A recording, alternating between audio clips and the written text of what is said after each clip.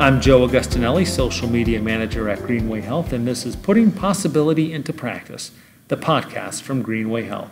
And this episode, I am joined by Christy Traylor, a Client Revenue Manager with Greenway Revenue Services out of our Carrollton, Georgia office. I thank Christy for taking time out of her day to join me as we talk about Greenway Revenue Services, the services that are offered to practices through her team, and we'll also talk about how those services were recently employed at Pediatrics Associates to assist that practice. And Christy, for those who may have not heard past podcasts, when we talk about Greenway Revenue Services, what are we talking about?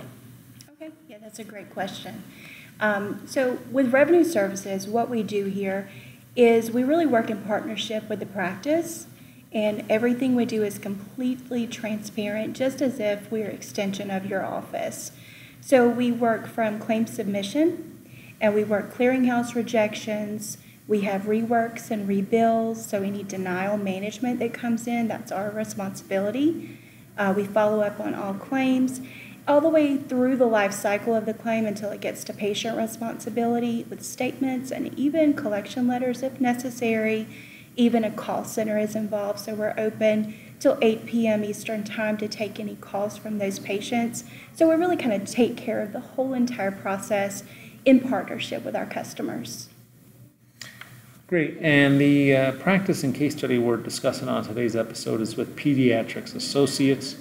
Pediatrics Associates needed help after shifting from paper to electronic claims, and your team certainly understood what to look for in this large pediatric practice. So when the practice began with Greenway Revenue Services, they were at a very tough financial state. How were you able to uncover what the problem was?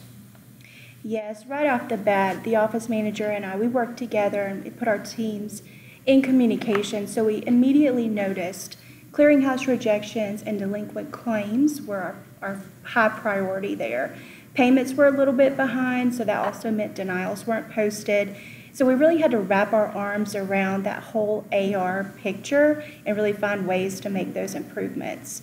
So we started posting denials, we started tagging claims for what was wrong with them, and follow-up dates as well. So we added all of that into our process, and certainly patient statement and the whole patient AR portion too. So that was really how we kind of tackled that.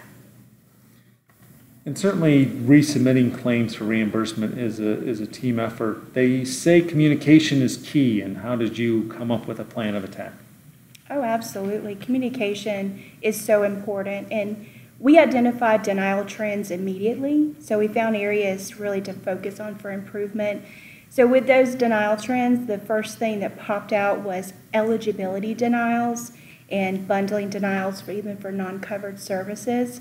So we talked about how we're going to work together with the practice to really help with front office workflows, even tracking visits without charges, just to make sure that anything that needs to be billed out is, so we're not letting money fall through the cracks. In certain denial trends, we kind of built charge rules in the EHR system itself to really be proactive and catch those denials on the front end. And then when did you know you were on the right track, and what did you say was successful? Oh, immediately we knew we were on the right track. We started seeing denials and eligibility rejections decreasing. Patient statements were on track, so that whole cycle, the days in AR started to get better. And we worked with the practice really to make those meaningful improvements.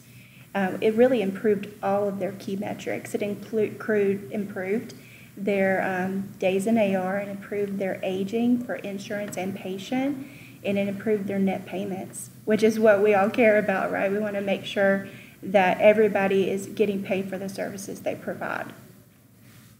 And Pediatrics Associates went from not knowing too much about an EHR to getting paid in under 30 days. So what does that mean to you? Absolutely. That means that they are a wonderful partner with us, with GRS, and we have their days in AR today down to 14, which means for a typical claim that goes out, it is paid in full by the insurance and by the patient within 14 days. That's amazing. So we identify new trends very quickly, and because we built up that trust and that partnership, we're able to very easily communicate back to the practice, here's some ideas on how to improve this process. They're very receptive.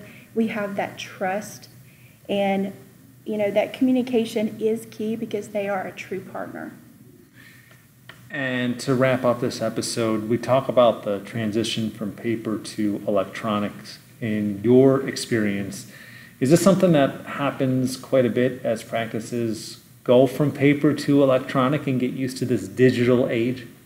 Absolutely. It's so common, and that's what we're here for. We're here to walk them through every step of that process, just as if we were in the office with them. And we want to talk about best practice workflows, identifying trends, being proactive with doing all the denial trend analysis and making sure that statements go out on time.